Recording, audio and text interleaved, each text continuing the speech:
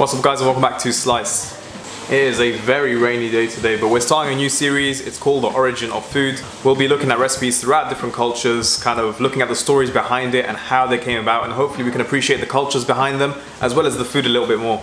I really think food is one of the most interesting things about cultures because, I mean, without cameras or any news or any kind of media that showed what life was like at the time, through the stories and history of food, you can tell so much about different cultures and what they went through and the kind of history that led to these kind of foods being created. Today we're looking at the stereotype of fried chicken. In modern days, it's kind of used as a sort of roll off the tongue kind of joke towards black people without knowing the history behind it. It's actually quite fascinating to know that the actual roots of fried chicken date all the way back to slavery. If you imagine back in the days of slavery, they weren't really allowed to eat a lot of meat. And when they were given meat, it was usually just chicken, which was quite a cheap and inexpensive sort of meat that was farmed. Now they obviously weren't allowed the luxury of cooking in proper kitchens, and so they used what they had.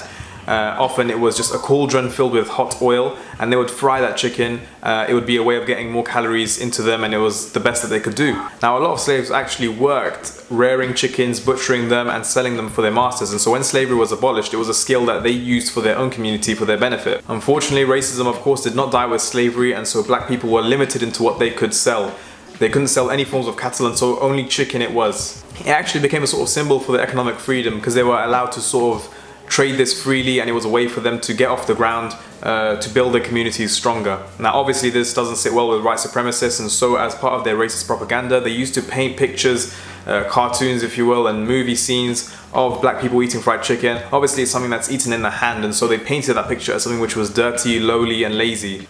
Unfortunately, this stereotype has traveled around the world and it's been seen as a negative stereotype to this day. But it's important that we learn about these stereotypes and understand the history behind them. So next time you think of that joke to do with black people on fried chicken, don't think of this negative image that has been painted by white supremacists, but think of it as a symbol that the first African Americans that were free used as a way to build their communities and build that strength against all the oppression that they faced. With that being said, I'm going to show you guys a really simple recipe for, well, I've already done this before on my channel, but it's a Popeyes chicken sandwich. It's super simple and hopefully you guys can try that at home. So we're going to start off with the obvious ingredient, which is chicken. I'm using chicken thigh because it's got a lot more fat and can be a lot more tender than chicken breast when you fry it.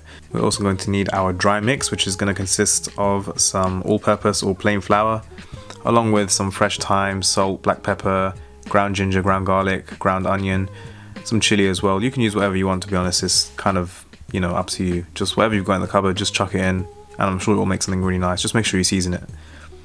Next up, we need some buttermilk. This is going to help tenderize our chicken. I couldn't actually find some, so if you're in the same position, use some of these. I know it says double on it. A lot of people think it's double cream. It's actually not. It's like 60% buttermilk with a bit of vegetable oil and stuff like that. So it's absolutely fine to use in place of buttermilk. You can just add a bit of lemon juice if you want to make it a bit more acidic to get that true buttermilk kind of effect.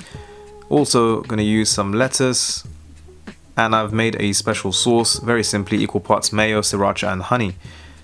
We're also going to need some gherkins. I don't really like gherkins, but trust me, they really work well in this burger. You're going to love it. Finally, we need some brioche burger buns. You can use any burger buns you want, but brioche is just really rich and give it that extra kind of boost that you need in a kind of Popeyes chicken sandwich. Okay, so starting off, we're going to take our chicken and cover it in buttermilk. Now the whole purpose of this is that the buttermilk is somewhat acidic, and so it's going to help tenderize and break down our chicken. When you kind of break down that protein and unravel it, when you fry it, it will give off a lot less moisture than you think, and that way we'll have much more tender chicken. And I'm just going to add a little bit of lemon juice to the bottoms of these two sort of buttermilk substitutes and give it a mix around, and make sure you mix that right in so that we can tenderize the chicken. You can leave this up to overnight, or you can go ahead and use it straight away. I use it straight away, to be honest, but it's probably best to just cling film, leave it in the fridge for a while, and then come back to it. It'll be so much more tender.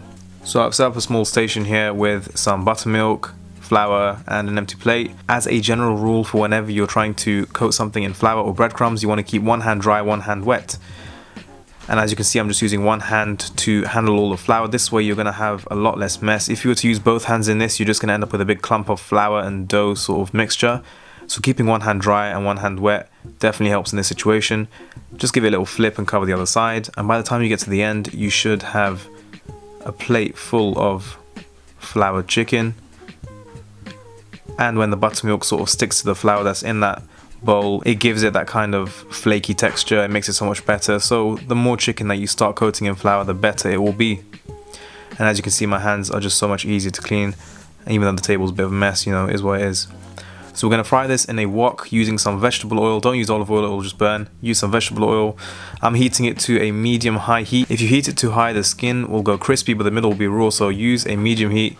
This is going to ensure that your chicken is cooked all the way through. And after a few minutes, you can go ahead and flip it over, just making sure that it's not overcooking. As you can see, I'm just cooking on a gentle kind of heat, and this will make sure that the chicken goes crispy and golden, but the middle will stay cooked and it won't go raw. So I'm just going to drain it and take it out to one side, and once you've got one out of the way, you can start putting a few more in. So I'm not going to overcrowd the pan, so I'm just going to make sure that I put 2 in at one time. If your chicken pieces are smaller, go ahead and put 3 or 4 in. Just don't overcrowd the pan, otherwise they might stick to each other, they might become, you know, the heat might drop and they might just become a bit soggy, so make sure you're keeping an eye on that. Okay, and that's literally it. So once you've done that, I'm going to go ahead and slice up some gherkins lengthways. I don't really like gherkins, but trust me, they work. And I'm just going to sauce up some of the toasted buns. You want to do it very lightly, you don't want to over sauce it, you just want to have that light, spicy, sweet flavor that just goes through everything, and all those flavors will work really nicely together. And I've taken the lettuce and I'm just going to tuck in the crunchy stalk, just that it fits in nicely, just like that. And then go ahead and put the chicken on top, followed by the gherkins. And then we can go ahead and cut it across, giving it that amazing cross section. Just like that, and it's so tender, it's so good. You're gonna absolutely love this. I hope you guys learned something today. Please like, subscribe, comment below what you'd like to see next time. Follow me on my socials at slice_YT, and I'll see you guys next time.